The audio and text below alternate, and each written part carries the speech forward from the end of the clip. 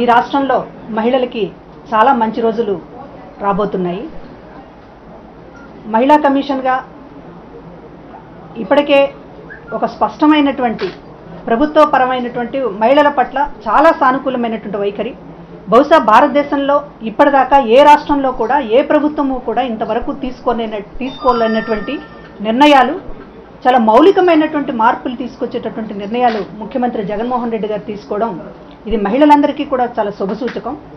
ఖచ్చితంగా మహిళా సాధికారిత అనేటటువంటిది ఇప్పటిదాకా మాటలకే పరిమితమైంది. మహిళా సాధికారిత అనేటటువంటిది ఎట్లా సాధ్యమవుతుంది అనేటటువంటిది ఇవాళ ప్రభుత్వ నిర్ణయాలలో అడుగడుగునా కూడా కనపడుతోంది. ఇవాళ మహిళలకి నామినేటెడ్ పదవుల్లో, నామినేటెడ్ పనుల్లో 50% రిజర్వేషన్ ఇస్తూ జీవో చేయడం అనేటటువంటిది ఇది భారతదేశంలోనే చారిత్రాత్మకమైనటువంటి నిర్ణయం. మహిళా సాధికారిత అనేటటువంటిది ఎట్లా సాధ్యమవుతుంది అనేది నిరూపించినటువంటి నిర్ణయం. అంతేకాకుండా ఈ రోజున ఫాస్ట్ ట్రాక్ కోర్టులు కూడా ఏర్పాటు చేస్తూ జీవో రిలీజ్ చేయడం అనేటటువంటిది, అంటే ముఖ్యమంత్రిగా ఒక ప్రభుత్వ పరంగా మేము మహిళల కోసం ఉన్నాము అనేటటువంటిది ఎంత బలంగా నొక్కి చెప్తున్నారనేటటువంటిది జీవోలునే మనకి చాటి చెప్తూ ఉన్నాయి. ఇప్పటిదాకా మనం చాలాసార్లు మహిళా సంఘాలుగా కానీ, మహిళా కమిషన్లుగా కానీ ప్రభుత్వానికి మొరపెట్టుకున్నటువంటి సందర్భాలు చాలా ఉన్నాయి.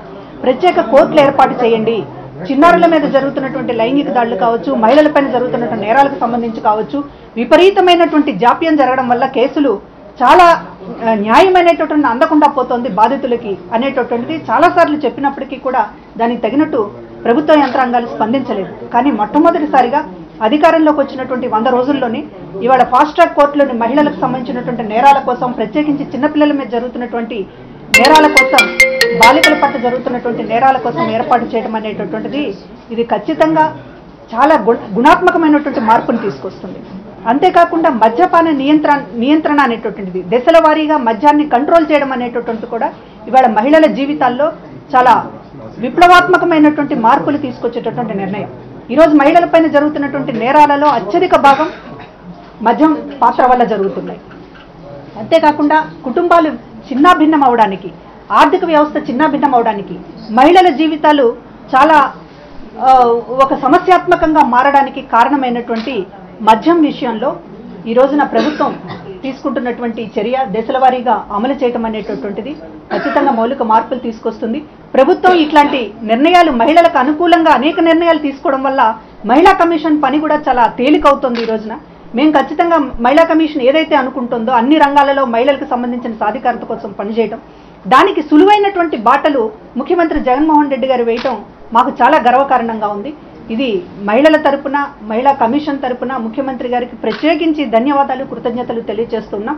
ఇదే రకమైనటువంటి నిర్ణయాలతో ప్రభుత్వ పాలన అనేటటువంటిది జరిగితే ఖచ్చితంగా మహిళలు చిరస్థాయిగా వాళ్ళ మనసుల్లో గుర్తుంచుకునేటటువంటి ఒక నాయకుడిగా, ఒక ముఖ్యమంత్రిగా జగన్మోహన్ రెడ్డి గారు నిలిచిపోతారు. ఇప్పటిదాకా ఏ ముఖ్యమంత్రి కూడా మహిళల పట్ల ఇంత ఉన్నతంగా ఆలోచించలేదు, ఇట్లాంటి ఒక ఉన్నతమైనటువంటి నిర్ణయాలు కూడా తీసుకోలేదు. చట్టాలు చేయడం, అసెంబ్లీలో చట్టాలు చేయడం, దానికి అనుగుణంగా వెంటనే జీవోలు ఇవ్వడం, ఇది ఒక స్పీడ్గా మహిళలకు సంబంధించినటువంటిది మేము ఎంత చిత్తశుద్ధితో ఉన్నామనేటటువంటిది ఈ ప్రభుత్వం చాటి చెప్తోంది. కనుక మహిళా కమిషన్గా ఈ ప్రభుత్వం తీసుకుంటున్నటువంటి నిర్ణయాలను పూర్తిగా అభినందిస్తూ, మహిళా కమిషన్ పూర్తిగా మహిళల కోసం చిత్తశుద్ధితో పనిచేస్తుంది. ఇంకా అనేకమైనటువంటి మార్పులు భవిష్యత్తులో రాబోతున్నాయి. మహిళా కమిషన్ కూడా చాలా క్రియాశీలకంగా ఉండబోతోంది. మేము కూడా ప్రభుత్వానికి ఇంకా మరికొన్ని సూచనలు, మరికొన్ని నివేదికలతోటి ఈవేళ మహిళలకు సంబంధించినటువంటి అన్ని ఆస్పెక్ట్స్ని టచ్ చేసేటటువంటి విధంగా ముందుకు పోతాం. దీనికి సహకరిస్తున్నటువంటి మీడియా వారందరికీ కూడా కృతజ్ఞతలు తెలియజేస్తూ ఉన్నారు. అంటే మీరు కూడా చూస్తున్నారు ఈ 100 రోజుల్లో ఎట్లా ఉన్నాయనేటటువంటిది. మద్యం తాగేవారి సంఖ్య తగ్గింది, మద్యం అమ్మకాలు తగ్గినాయి. అదేవిధంగా మద్యంకి సంబంధించినటువంటిది కూడా కొన్ని ఒక లిమిటేషన్స్ పెట్టడం అనేది కూడా చూస్తూ ఉన్నాం. కనుక రిజల్ట్ అనేది మీరు కూడా గమనిస్తూ ఉన్నారు ఇప్పటికే. కనుక రిజల్ట్ గమనిస్తూ ఉన్నప్పుడు ఖచ్చితంగా మద్యపాన ఒక చిత్తశుద్ధితో ఉంటే, ఒక ముఖ్యమంత్రి స్థాయి నుంచి కింది యంత్రాంగం దాకా చిత్తశుద్ధితో ఉంటే ఖచ్చితంగా మంచి ఫలితాలు ఉంటాయి. కనుక అసలు సాధ్యం కాదు అనే దగ్గర నుంచి బయలుదేరే కంటే కూడా ఎందుకు సాధ్యం కాదు అనేటటువంటిది ప్రతి ఒక్కరూ అనుకున్నప్పుడు ఫలితాలు నెమ్మదిగా వస్తాయి. ఒకేసారి రాకపోయినప్పటికీ కూడా ఫలితాలు నెమ్మదిగా వస్తాయి. ఆ ఫలితాలను చూసినటువంటి అందరం ఇంకా మరింతగా ముందుకు తీసుకెళ్ళడానికి, ఇంకా ముందు నిర్ణయాలు తీసుకోవడానికి ఉపయోగపడుతుంది. కనుక ఈ 3 నెలల్లో ఏం జరిగిందో మీరు చూశారు. కనుక ఖచ్చితంగా మద్యం లేకుండా ఉండడం అనేది అవసరం. ఇవాళ ఈ సమాజానికి అవసరం. మద్యాన్ని నియంత్రించకపోతే మొత్తం ఇవాళ ఆరోగ్య సమస్య, మహిళల పట్ల నేరాల సమస్య, ఆర్థికంగా సంసారాలు, కుటుంబాలు చిన్నభిన్నం అవుతున్నటువంటి సమస్య, ఇన్ని సమస్యలతో ముడిపడి ఉన్నటువంటి దాన్ని టార్గెట్ చేయకుండా ఏ ప్రభుత్వము కూడా ముందుకు పోలేదు. కనుకనే కొంత కఠినమైన కూడా కొన్ని ప్రాథమికంగా కఠినం అనిపిస్తుంది, కానీ అది చాలా అద్భుతమైనటువంటి ఫలితాలను ఇస్తుంది. మనం అందరం కూడా దానికి సహాయం పడాల్సినటువంటి అవసరం ఉంది. అంటే ఒకటి ఏంటంటే అసలు పోలీస్ స్టేషన్లో నమోదు చేయడానికి ముందుకు వచ్చే వాళ్ళ సంఖ్య చాలా తక్కువగా ఉంటుంది. ఒకటి, బాధితులకు సంబంధించినటువంటి సమాచారం రహస్యంగా ఉంచడం అనేది చట్టపరంగా వాళ్ళకు ఉన్నటువంటి హక్కు. ఈ రోజున మహిళలకు సంబంధించినటువంటిది ఏదైనా జరిగితే దాన్ని బయట పెట్టడం వల్ల లాభం కంటే నష్టం ఎక్కువగా ఉంటుంది. బయట పెట్టాల్సింది నిందితుల్ని బయట పెట్టాలి, వాళ్ళు ముసుగులేసుకోకుండా చూడాలి. అదేవిధంగా ఈ ఫలానా తప్పు ఇతను చేశాడు అనేటటువంటి పబ్లిక్గా తెలియాల్సిన అవసరం ఉంది. కానీ బాధితురాలు ప్రపంచానికి తెలియాల్సినటువంటి అవసరం లేదు. వాళ్ళ వ్యక్తిగత జీవితాన్ని, వాళ్ళ భవిష్యత్తులో మరొక సమస్యలు ఎదుర్కోకుండా చూడాల్సిన కేసులు నమోదు చేయడానికి ముందుకొచ్చే వాళ్ళ సంఖ్యను ప్రోత్సహించాలి. వాళ్ళ సోషల్ మీడియా మీద కంప్లైంట్స్ ఇస్తున్నటువంటి వాళ్ళు చాలా తక్కువగా ఉంటుంది. వందల మంది సఫర్ అవుతున్నారు, ఎఫెక్ట్ అవుతున్నారు. కానీ ఒకళ్ళ ఇద్దరు వాళ్ళ పోలీస్ స్టేషన్కి వచ్చి కంప్లైంట్ ఇస్తున్నారు. కనుక ఆ ఎన్విరాన్మెంట్ని మనం పెంచాలి. ఆ రకంగా కూడా ఈ రోజున ప్రభుత్వం ముందడుగు వేస్తుందనేది మేము ఆశిస్తూ ఉన్నాం. మహిళా కమిషన్ చైర్పర్సన్ గా వాసిరెడ్డి పద్మ గారి అంటే మహిళా కమిషన్ గా మార్పు అనే దానికంటే ప్రభుత్వం ఇస్తున్నటువంటి ఊతమే మహిళా కమిషన్ కి ఒక కొత్త జీవం పోస్తోంది. ఖచ్చితంగా ప్రభుత్వం ఇంత మంచిగా మహిళలకు ఎంకరేజ్మెంట్ ఇచ్చిన తర్వాత ఇక్కడ ఎవరున్నా కూడా ఒక మార్పును చూపించగలిగినటువంటి పరిస్థితి ఉంటుంది.